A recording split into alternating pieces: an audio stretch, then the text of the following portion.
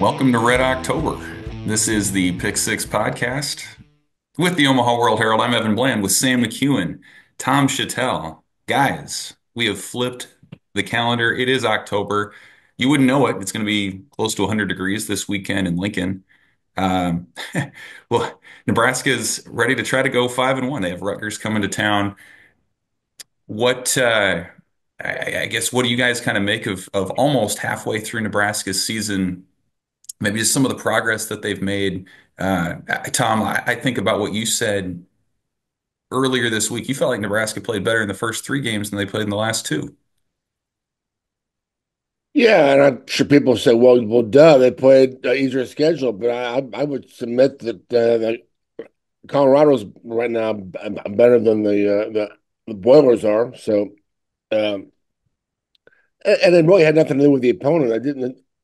Nebraska just played a lot cleaner. The penalties were way down, other than that goofy quarter against Colorado.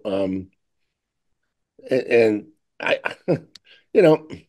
Guys, we've all watched thousands of football games in our lives. And do you ever pay attention to the deep snap on a field goal or extra point? Did you ever just look at it and go, I wonder how that happened? No, it's automatic. We don't even pay attention to that. And all of a sudden we are. And it's just weird. The first three games, that was not an issue. I mean, they just if they missed a field goal, it wasn't because of the snap. So I don't know where that came from, but yeah, I thought they played better coming out of the gate. I thought, I guess, Colorado, there was a lot more purpose. There's a lot more focus. Um, where did that go? Did they all of a sudden beat Colorado and become ranked and say, well, we've arrived. That's it. We're here.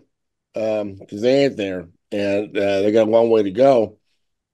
But there is progress, and this is the kind of game that will tell you where the season's going to go, what direction, I think. And it's the kind of game that is going to measure progress because Rutgers is a lot like Iowa. They are who they are. They don't make mistakes. They're very tough, um, and they will beat you if you let them. If you beat yourself. So. Um, what kind of team do we have here this year in Nebraska? I think we'll find out Saturday.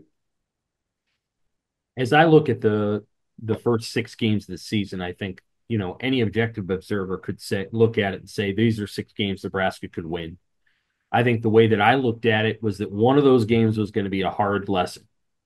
When were they going to learn that lesson, right? And prior to the season, I kind of thought this would be the game, the one coming up against Rutgers, where Nebraska might learn the hard lesson that they then take with them toward the second half of the schedule. They've already learned it. So they played Illinois. They learned a hard lesson, a couple of hard lessons in that game. And this game is about whether they learned anything from that. The Purdue game answered a few of those questions, but I think this game will answer more of them because Rutgers is a better football team than Purdue and may well be a better football team than Illinois. And just what Tom said, Rutgers knows who it is. It's not going to beat itself easily. Rutgers is not going to blow Nebraska out of the stadium. They're not coming in here to get up 21-0 early. They're gonna bleed clock. They're gonna run the Minnesota offense that we've seen for so many years: inside zone, outside zone, RPO. They do the same things over and over, and their hope is by the end of the game, you're just so tired of defending that you don't defend it very well. And on the flip side of the coin, it's just like Tom said, Rutgers is a lot like Iowa. They're going to rush four. They occasionally rush five, but not very often. They rush four. They play coverage. They play quarters coverage. You got to beat it. Really that simple. So this is a litmus test game for Nebraska. If they can pass it and they can win this game, I think that's a nice feather in their cap. If they can't, then you have natural questions about the second half of the season and what Nebraska can do in the second half based on losing Saturday's game. So one thing I'm curious your guys' take on from the Purdue game. So 0-0 at the half, ugly game. Tom, you mentioned the special team struggles. Do you guys, and Matt Rule would say he does, do you consider the Purdue win with the fact that they won the game in the second half, is that a growth moment? Does that represent progress for Nebraska because they pulled it out on the road in a close situation in the second half? Or do you kind of view it, not all that different than Colorado? I mean, they were both 28 to 10 scores. Nebraska had the hot first half against Colorado and then just sort of coasted in the second half. This was the opposite. Is this growth or is this just kind of a different path to the same result? Well, one of the rules of I guess progress or a program that's developing is every game doesn't mean something. I mean, and in the moment, it's just another. I mean, you win, and that's what that means. And um, you find out what everything means at the end of the year. I mean, is what did they do? Did they grow on Saturday? Well, we'll find out this Saturday. You know, unless they're taking a step back. And every week is just you feel like it's all growth, and hopefully you grow from the losses too, and then you kind of add it up at the end. So, um, but I do think this is a big one because well, there's a lot different between being 5-1 and then 4-2 off a second home loss with Yep. a bye week to think about it, and then you're going to Indiana and you're going to Ohio State. And you're going to be probably 4-4. So it's big. This is a big one for that reason. Yeah, did they grow? I think just on the surface, I'd say yes because they did something they hadn't been able to do, which was close the game. Um, and so in halftime of that game, I was thinking, this might not be good. So the way they did it, the talent took over. Um, there's a lot to clean up, but they clearly have offensive playmakers that should be able to help them on their way the rest of the year. But yeah, did they grow? Again, we'll know more Saturday night. Purdue could very well end up 1-11. They fired their offensive coordinator. I think Ryan Walters personally is on the hot seat. The Purdue beat writers told me that he wasn't, but then of course he fired Graham Harrell, and that tells you something. Yeah. Like he knows something's got to change before the end of the season. They can't just go through it. So what I would say is that game, historically, as I look back at other opportunities where Nebraska's went on the road and won a game, did it mean anything to beat Maryland 54-7? No. Did it mean anything to go out and beat Illinois 28-6 in 2017? No. I don't want to put too much stock on that game. I think we can certainly appreciate that Matt Rule builds a lot of connections and does that with his team and is trying to instill belief. But we have a historical record, and I think what I would rather see is the game on Saturday. That will represent to me more of a question of growth than this one. The Rutgers game is very important for all the reasons Tom just said. 4-2 is different than 5-1, way different. And 4-2 off two home losses going into a bye week is very different. You want to talk about things getting loud? It'll get loud over the bye week if Nebraska doesn't win. It's an important game, and Nebraska can win it. It'd be different if it were Iowa coming in here. I think Iowa's a team that's kind of inside Nebraska's head. But this is a team they can beat, and they've never lost to Rutgers ever. So this isn't a team that's going to come in here with some sort of woo over Nebraska. That's not going to happen. Nebraska doesn't fear this team. There's no reason they're going to have the home field advantage. They're going to have 100-degree heat on the field. This is a game you go win, and we'll see if Matt Rule's team is ready to do that. I think they've got certainly the quarterback to do it. He's ready to go. Are the other components there? And are they calling a football game? And this is something that I think you can kind of look back at Purdue and just check your mind going forward. Are they calling a football game that's commensurate with understanding that they have the worst field goal unit in the country? And maybe it'll get magically better, but you got to call a football game that way. So you've got to have an understanding of, it's 1st and 10 at the 40-yard line. You probably need to get inside the 20 before you're even thinking field goal, and you better be prepared to call some fourth downs in this game. You've got to try to stay on the football field against Rutgers. You give them the ball over and over, and sooner or later they're going to have a 12 play, 11-minute drive on you, and your defense is going to be, it's going to have its soul against the wall because it's so hot outside. So Nebraska's got to play this game with that in mind, complementary football, and it has not always been easy for teams. I watched Scott Frost get outcoached in this style over and over, and we kind of watched Matt Rule get outcoached in it last year against Iowa. And he's even admitted it. So like I'm not trying to Yes. dog him or anything. He's admitted as much. So here we have another game where it's like, okay, you got to call a football game that you don't need to be ashamed of winning 14-10 if that's what it is. But you need to control the football game, and I think that's the key: is can Nebraska control the game, regardless of what the score is? Does it feel like Nebraska's controlling field position and moving the chess pieces so that they eventually get a checkmate in the fourth quarter? Yeah, I mean, you look at the numbers that would that would confirm what you're saying, Sam. I mean, Purdue's not an ex I'm sorry, Rutgers is not an explosive offense. Nebraska, you look at some of the explosive plays allowed at 20 plus yards. Really, only Texas is better among teams that have played 5 games to this point. So it's not about getting gashed; it's about getting bled out. And you do it in 100-degree weather, that could definitely factor in. And I think the fact that it's going to be gusting winds, I don't know that anything's not 4 down territory for Nebraska's offense as they move in. That'll be something to watch. We talked before the season too about this 4 game stretch that Nebraska's in the middle of. It started with Illinois, Purdue, now Rutgers and Indiana. Has it taken on a different tone to you guys a month into the season, given that both of those teams are undefeated and Indiana almost certainly will be when they play Nebraska in a week? Do you still view this swing kind of series of games the same, or has it changed because of what Rutgers and Indiana have shown? I expected Rutgers to be undefeated at this point, so that's not surprising to me. Um, I got the impression talking to certain people that Indiana was going to be better than we had originally projected.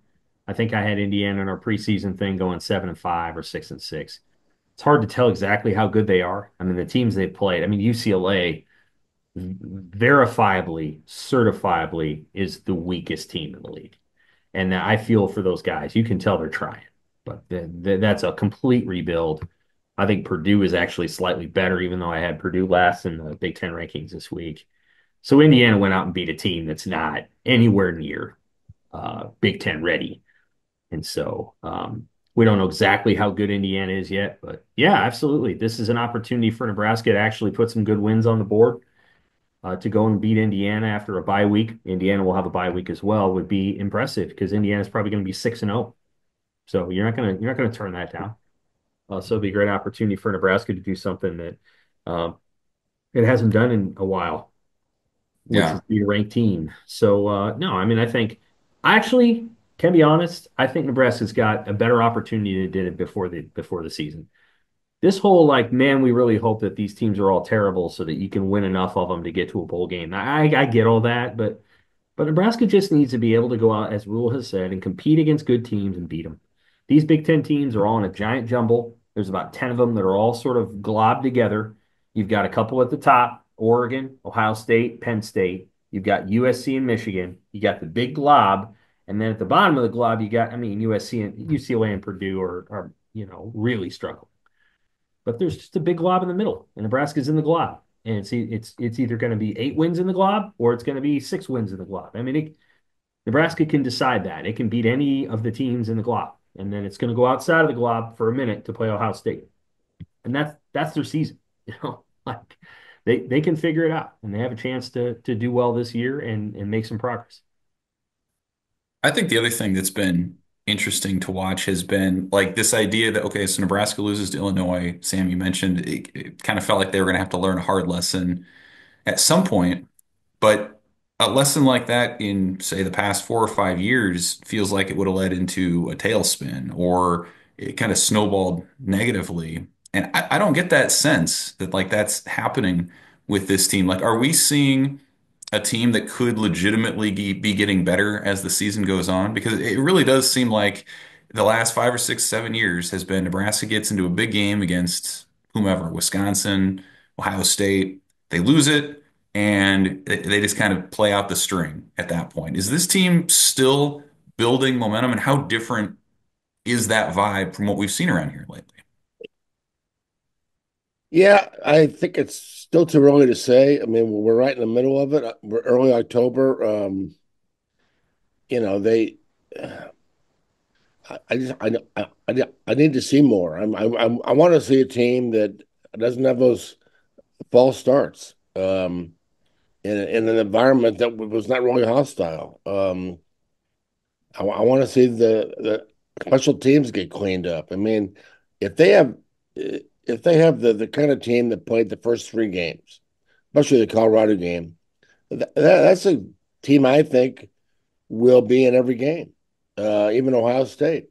Um, if run the ball, clean up penalties, and do something good on special teams. Yeah, I think that's a team I think will do well all year. But it's still choppy. We're not there yet. It's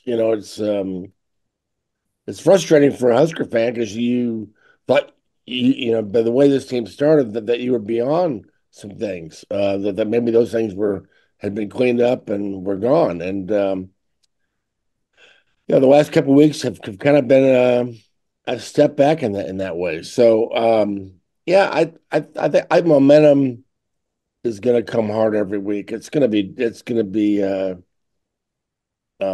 but if they can play well this week and get a lot of things cleaned up, the Indiana game's going to be fun because you're right. Indiana has not played a great schedule. I'm not saying Nebraska's great, but that could be a lot. It'll be a shootout too.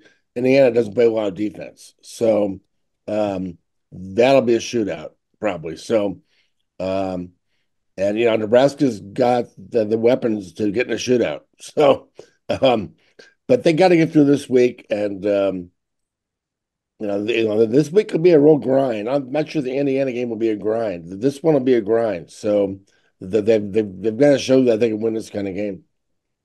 Growth is as growth does. That'd be what I would say is that Nebraska's growth is going to be measured by wins to some degree. I mean, I think we've seen the games get tighter. So, the embarrassing games that Nebraska had in good whole portions of 22, and then, the one game in 23, Nebraska's found a way to tighten those games. And I don't think we're talking about, the disasters of 2017 or anything like that. I think where it's at now is you got a team coming into town. It's going to be 100 degrees. They're on the hot sideline, and you have a crowd. You have the better quarterback. You probably have the better offensive and defensive line. Go win a game. That's what it is. And Rutgers is going to have a plan. It's a good plan. They know who they are. Their defensive line isn't huge. It's not. They're going to let you run the football. They've given up 145 yards to every single team they've played, and that includes Akron and Howard. And Rutgers does not care if it gives up 145 yards. They're comfortable with it. They'll let you move the ball between the 20s. What they want to do, though, is prevent big plays and then prevent you from scoring touchdowns. And so how much will Nebraska commit to running the football? How much will Nebraska execute in the red zone? It's one of those, it's a litmus test game. It's kind of like when Pat Fitzgerald had a good Northwestern team. It's kind of what these teams are. And Fitzgerald sometimes had a better quarterback. Clayton Thorson was probably a better quarterback than Ethan Callahan-Manis. But, Northwestern is like a litmus test. It reveals what a team is based on how they play. And there's a reason why Rutgers, even though they've been good at times over the last 4 or 5 years, has not beaten Penn State, Michigan, or Ohio State and gotten even close anywhere during that time. It's because they're not good enough to beat those teams. But Rutgers has also beaten teams that it's not as good as, theoretically, because those teams make mistakes. And that's where Washington was last week when they lost 21-18. Washington's got some football players. And then I think I'm picking Washington to beat Michigan this week in Seattle. but they weren't composed enough to beat Rutgers at home. Now Nebraska has an opportunity to do it differently, and we'll see if they do. It's like the line from The Social Network. If your clients were the inventors of Facebook, they would have invented Facebook. We'll see what Nebraska does. If they're that team, then they'll win the game. They're a 7-point favorite. They should win the game. How would you guys handle kicking field goals this weekend? Again, 100 degrees on the field, winds are gusting, could be in excess of 30 miles an hour. You're in all likelihood, you're still with John Hole, with Tristan Alvano recovering. He maybe comes back after the bye week, and you've switched long snappers in game. Do you give that group a chance early, or do you guys think Nebraska's better course is just to assume you get inside the 40, it's four down territory, and game plan accordingly? Oh boy, yeah, that's why I don't gamble. I don't, the rule says they get it done in practice and they can't do it in the games. That's a little maddening. I think you maybe try once. I mean, you just kind of see where the game is. If it's a situation where it's a long field goal, you might be better off. I mean, in this game especially, maybe a punt and try to maybe I get Rutgers pinned inside the 5 or 10, and if it's going to be a field position game, play it, But I'm not sure gambling is this. You know, this is the game to gamble a lot because Rutgers, if you choose poorly, Rutgers will take advantage of it. Um, I wouldn't give them all any hope, necessarily. So I would, depending on where the ball is, if it's inside the 30, then you'd probably go for it. But if it's outside the 35 or so, I'd punt. I would not give Rutgers any hope. Now maybe Satterfield has a play drawn up he thinks is going to work, and he's got the quarterback to make it work. And yeah, all right, go for it. But I'd be very careful messing around with the Scarlet Knights this week because I wouldn't give them anything. Yeah, I'm with that. I think it takes a whole holistic way of looking at it. So when you get to the 35-yard line and it's 1st and 10, or it was the 34 of Purdue last week, maybe you don't throw the ball 3 times in a row and risk 3 incompletions. Maybe you run it a couple of times. You get to 3rd and 6, 3rd and 5. You throw the football. Then you got a manageable 4th down. Anything fourth and longer than 10 is somewhat unmanageable unless you're in 2 minute and the defense is gassed or whatever. So I think what I would do is, you've got to create a whole plan around what you're going to do if you've got 1st and 10 from the 25. And I did not 3rd down, 1st down. What are you going to do when it's 1st and 10 from the 25? What are you going to do when it's 1st and 10 from the 35? If you're 1st and 10 from the 45, you're taking shots. Why? Because you want to get inside the 20 so you can guarantee yourself points. You want to try to get you want chunk plays from if you're starting from the 50 to the plus 40 or whatever.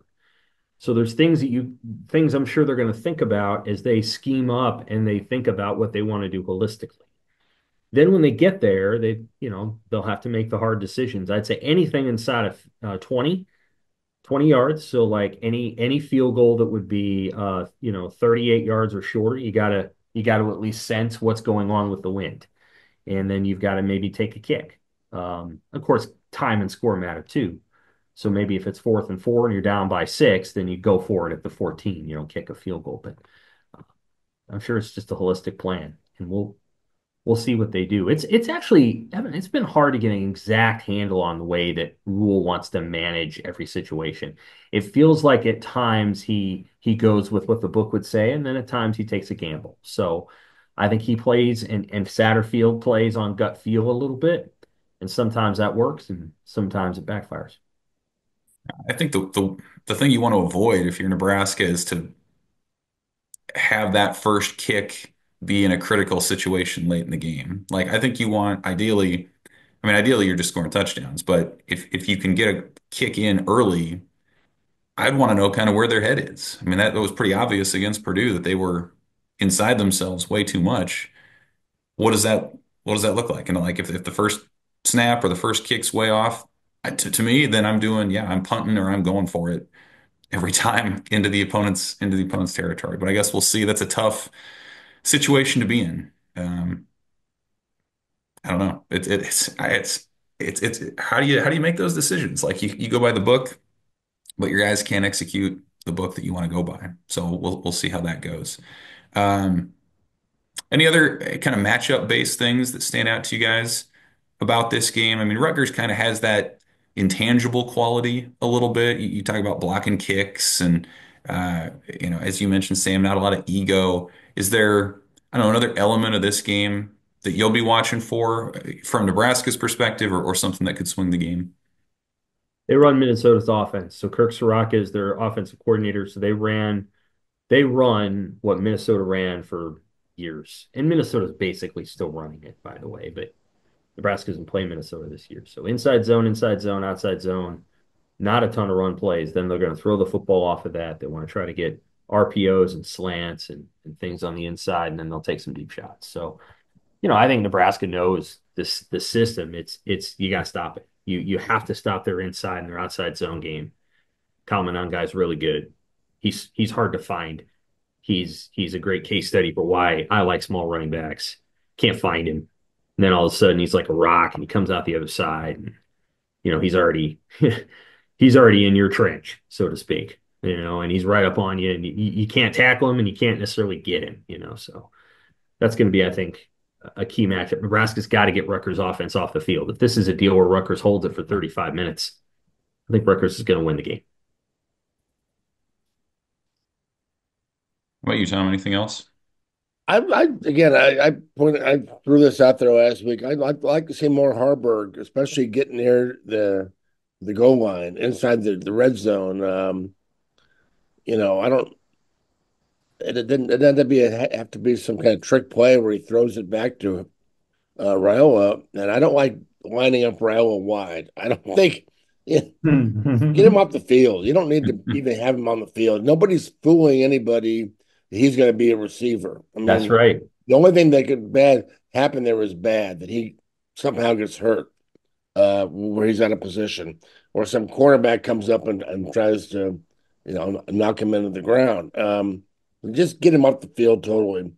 But I'd like to see a Harburg Wildcat, or you know, they last year they tried to figure out the option. I think having an option player too for him would be kind of fun. That would really throw people off. And the option takes work and a lot of work to get it down. But I'm just saying, get him out there and make people try to, he's hard to tackle. He's a very crafty runner. Um, throw him a ball, throw him a screen pass, throw him one of those quick passes out to the and if let him get the defensive back out of position or miss a tackle, and then he's gone. I mean, I'd like to see him more part of the offense. Yeah, I know they have a bye week to get all that stuff down for Indiana, but I think this is good. Again, Washington got in the red zone and couldn't get it in there. I think Right. that is the matchup of the week for me is getting in the end zone if you get down there. And Greg Schiano knows the score. He's seen Nebraska's kick. He would love to have them stopped and like have to settle for three or try to get three. Um, so get down in the if it's not Harburg, certainly you got three running backs.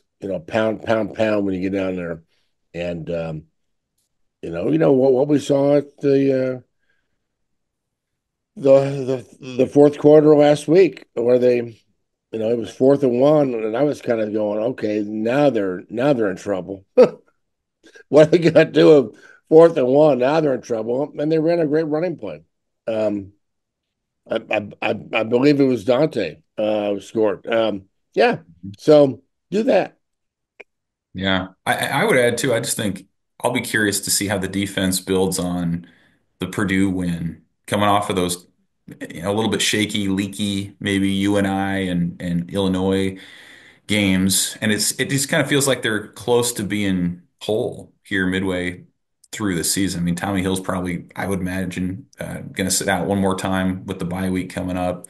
But Sear Wright's been really good. We saw Javen Wright at linebacker come back for the first time. John Bullock's playing at an all-conference level. The defensive line has just kind of done what it does. Like this, to me, this is a game where, like, if your defense is what you think it is, and you don't have to worry about Rutgers going up over the top of you or really worry about Caliac Manis being too mobile.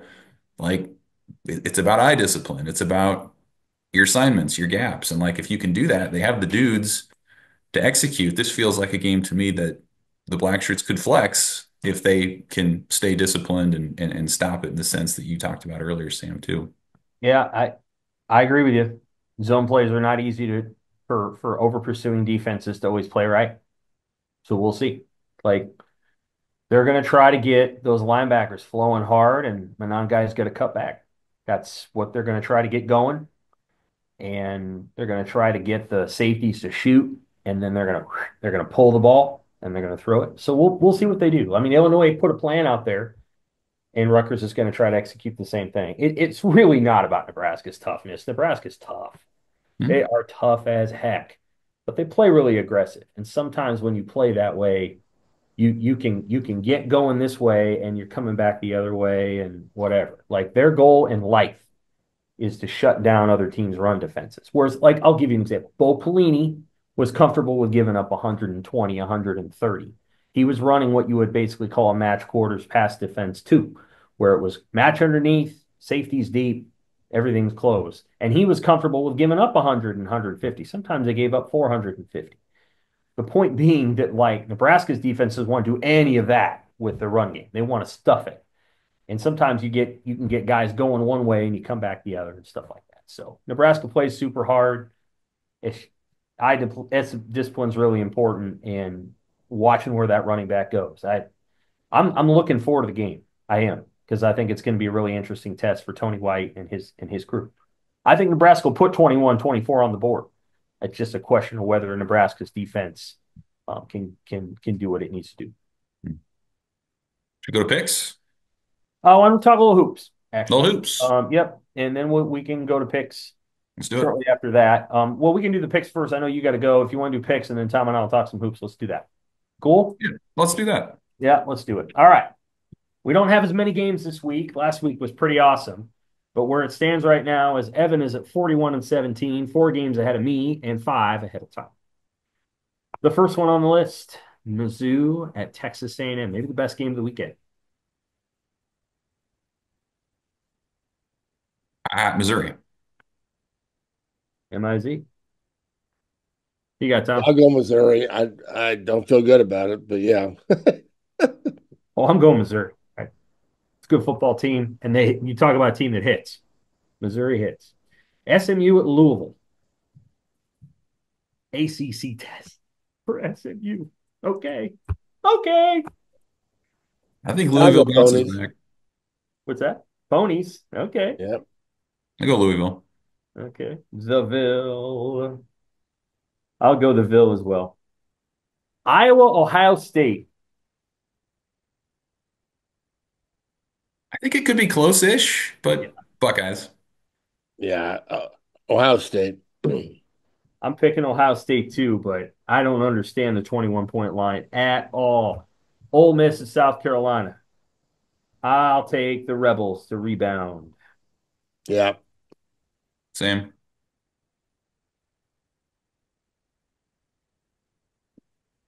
Tennessee and Arkansas. Toughest test maybe for Tennessee this far, because Oklahoma's offense can't score. I still think the Vols roll. Okay. I'm gonna take Okay. Arkansas. I'm crazy, but um, these things happen. You. Helmet game. I love Tennessee's helmet. I love Arkansas's helmet. Yeah. Michigan, Washington. I've already given away my pick. I'm picking Washington.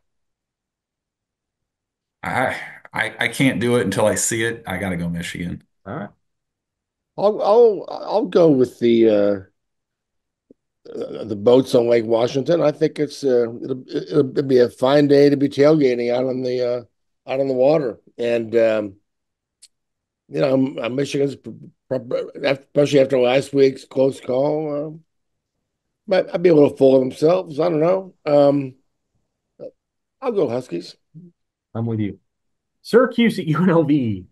It's a college football playoff game now. Like it's a knockout game for UNLV. Well, Um, at UNLV. yeah, last week's mess has now settled down. The backup quarterback came in and did well. He was a 6-year senior, by the way. I think I'll take the Rebels. Same. UNLV. Hughes. Ooh. Texas Tech at Arizona. Matt Rule's buddy is and Garrett McGuire's dad's having a good season down there in Lubbock. Arizona obviously just beat Utah. It's at Arizona. It is. Yeah, Arizona. Good. Two interesting but flawed teams. I'll go Arizona. Texas Tech. For Utah is two teams. They're one team with that quarterback, and they're another team with the without. And they aren't very good without that guy. Purdue at Wisconsin. I'll take Wisconsin. Boy, if Wisconsin doesn't win, I don't know. Then they fall to the bottom of the glob. Yeah, Yes. that's That AD better check his whole card up there in Madison if they don't beat Purdue. Yeah, I'm going Wisconsin. yeah. I can't see Purdue winning that game. I don't. It might be ugly, but I'll take Wisconsin. Barry Alvarez. I don't know if you, Tom, if you saw this 2 days ago. He's a radio show up in Madison, and he just ripped Wisconsin for running out of the shotgun on 4th and 1. Who does that? I mean, imagine Tom Osborne. He didn't even do that. Get on the radio and rip Bill Callahan. Oh boy. Well, Woo! Barry used to rip Nebraska for firing Solich and doing all this crazy stuff, and he's watching it at his place. He's watching it happen to him. He texted Brad Nessler as the play happened about running out of the shot. I mean, that's the discussion that's going on up there. Not good. Rutgers, Nebraska. I took Nebraska. I changed from the beginning of the season. I would have picked Rutgers then. I think Nebraska's learned a lesson. We'll see. Nebraska. I think Nebraska's better. I think if they play well, they're going to be better. I like their offensive skill people. Um, yes, I think they've got issues to work out, but I think they'll grind out a very close win. I'm going to say Nebraska too. I also preseason picked Rutgers to win the game. I think Nebraska's grown in some ways. I think the matchups actually favor what Nebraska's strengths are. So I agree. I think they win a close one in the heat. None of us have picked against Nebraska yet. Maybe we'll do that after the bye week. I know we'll do it on October 20 for the October 26th game, I think. But we'll see. Seems like a good bet. All right. Thanks, Evan, for being with us and for generally hosting.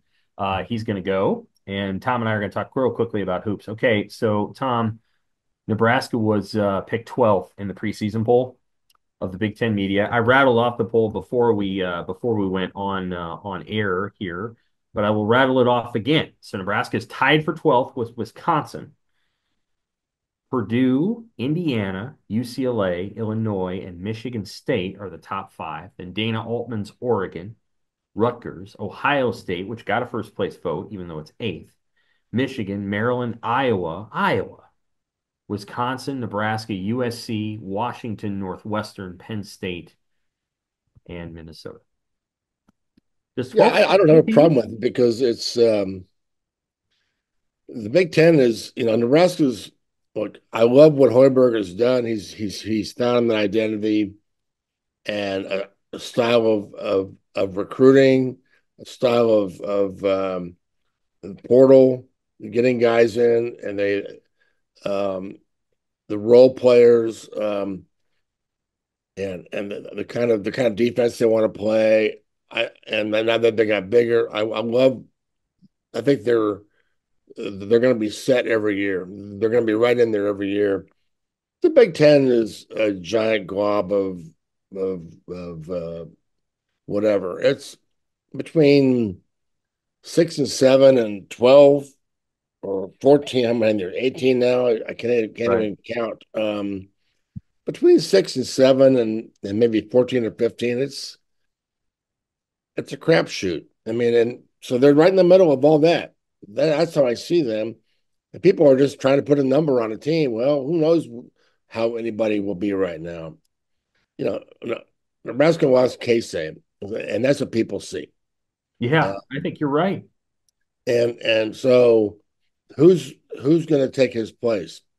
Well, not Juwan Gary and not Bryce Williams. They're not those kind of guys. So, but they're good leaders and they're good guys to I'm going to build around.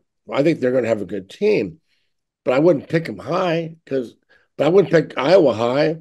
I'm not sure who I'd pick high. I don't know. It's Oh, I wouldn't pick Iowa high. you're kind of just rounding up the usual suspects at the top, trying to figure out who from the Pac-12 will be up there, um, and throwing everybody else in the middle. And I think Nebraska's in the middle, and that's fine. So I think they'll be good if they if you recruit the guys who can shoot, and it won't just be Casey. They'll have maybe two or three options. You know, it's the point guard. Okay, well, we'll see. It's but again, half the battle is knowing how you want to play and who you want to be in that league, and they Right. had that figured out. So I like that. They're just going to plug in guys and make sure these guys that they got are the guys they wanted. They're going to do their job. So I think they'll be on the bubble at the end of the year. They'll win their share.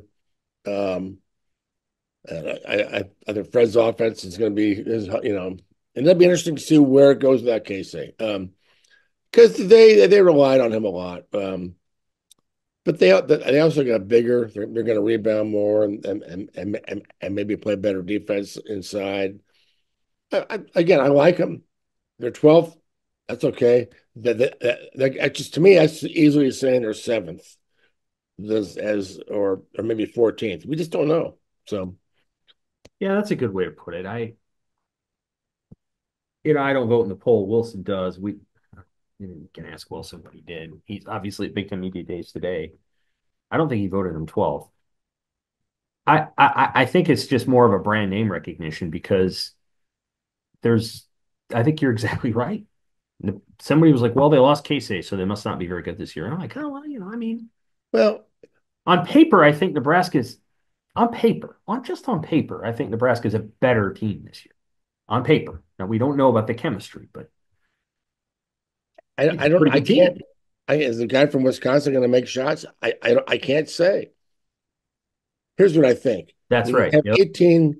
18 schools, you shouldn't do a poll. I mean, think it doesn't mean anything. It means Right. nothing. I mean, when you have eight, it's the big eight. Okay, you got to put a lot of thought into it. Okay, 4 and 5 are really a big deal. And this thing, there's 18. Yeah. I mean, how the hell do you know what to do? I mean, there's too many of them. I mean, they all look alike. They all look alike. That's a So, good point. I mean, they shouldn't even do a poll, but they have to, and that's fine. But I mean, so I don't pay that much attention to it because everybody's in there. And Nebraska could be in the top 6 or 7 by the end. Maybe. Why not? If everything goes right, I don't think there's a dominant team in the league.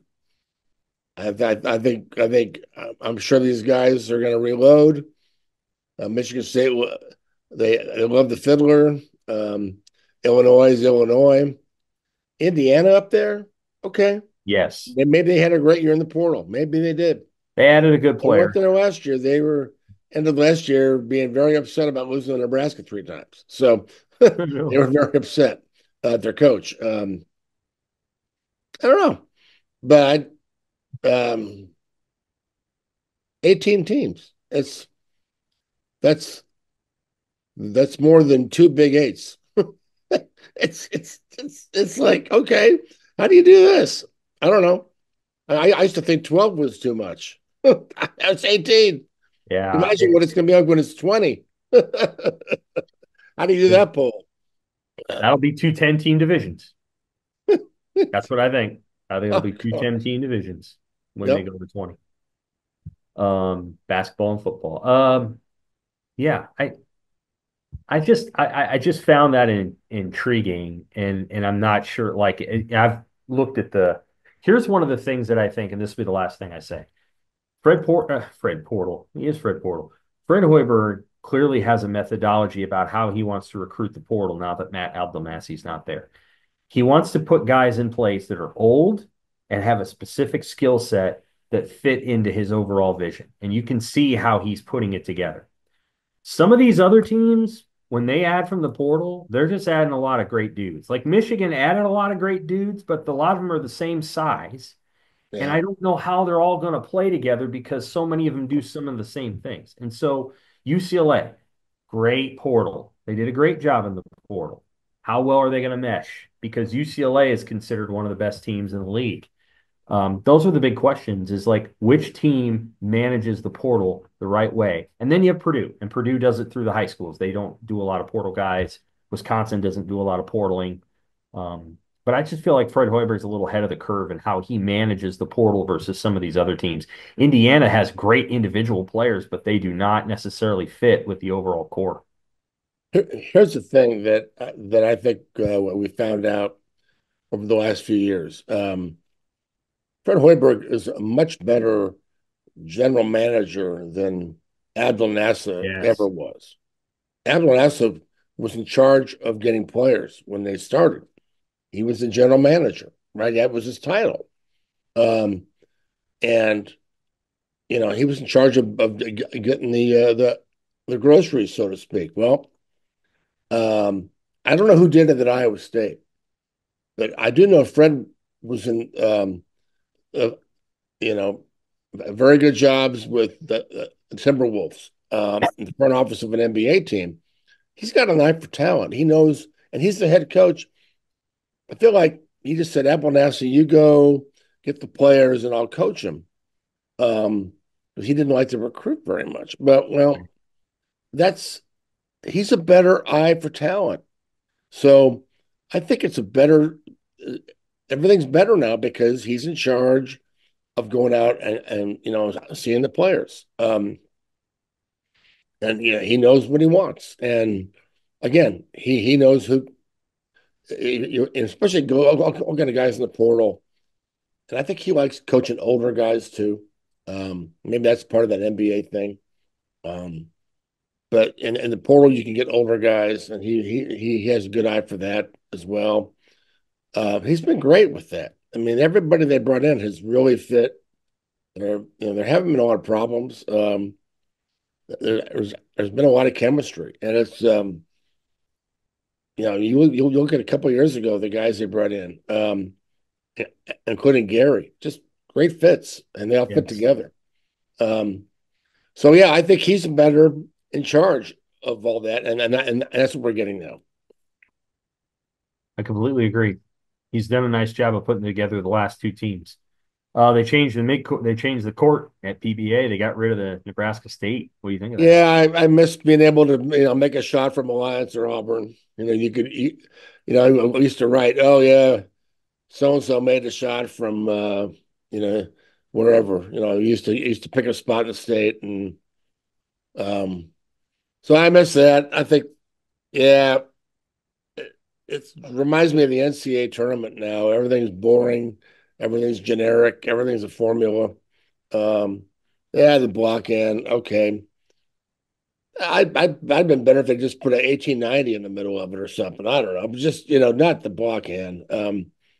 But you know, um, I like what hockey's doing this weekend. They're going to put Mike Kemp's name in the center ice. Well, we put somebody's name on like center court. I don't know who that would be at Nebraska, but I don't know. It's what do you Moiba. think? What do you think? Uh, Greg Sankey and Tony Patini are going to be up to this week in Nashville, and they're not just going to be eating hot chicken. What are they? What's the purpose of the Big Ten and the SEC getting together? They want 4 automatic bids for both leagues. No questions asked. And you're probably going to see a conversation about the hosting thing because I think there's going to be a situation brewing in the Big 12 where you have a number 4 seed hosting a game, and it's kind of like the NFL where they Yeah, really shouldn't be hosting. So, and the one right. thing you don't want to see happen is you don't want to see the 4 seed get its tail kicked every single year because it's an inferior program to the 5 seed. The 5 seed, for example, this year could very well be Georgia Mm-hmm. going to Iowa State. Now that makes for a cool That visual at kickoff. It's not going to make for a cool visual at the end of the game. Like it's that that will render the league championship game. If they do away with that automatic thing, the league championship games will mean nothing right. in a lot Yeah. of ways, and I'm okay with that. I've championship games have been okay. A lot of them have been boring. Some have been good, but not many. That weekend might be better served in some other way.